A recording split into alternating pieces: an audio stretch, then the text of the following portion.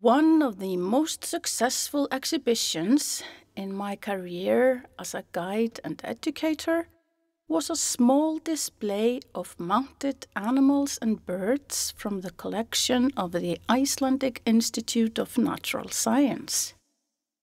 It was a simple exhibition of old accessions from all over the world. School children loved to explore the exotic species, and I gave them a little quiz about some of the animals and birds displayed.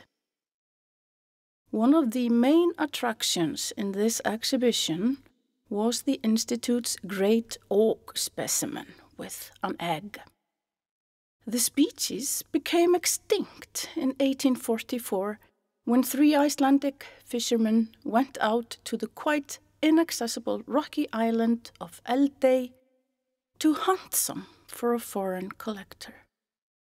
2 of them got a piece each, but the third returned empty-handed as there were no more to catch.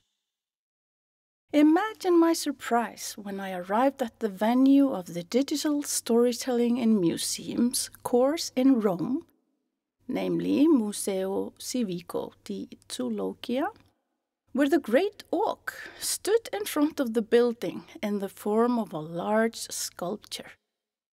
An image of the great auk was furthermore printed on the cover of the museum's brochure, and photos of it hung on a wall close to the conference room where we studied.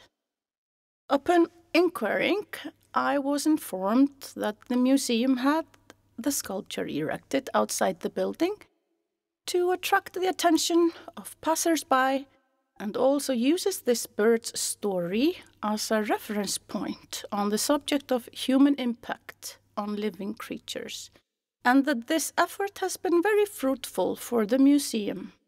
I immediately felt at home and confident that this study I was embarking upon would bring me and my museum many fruitful returns.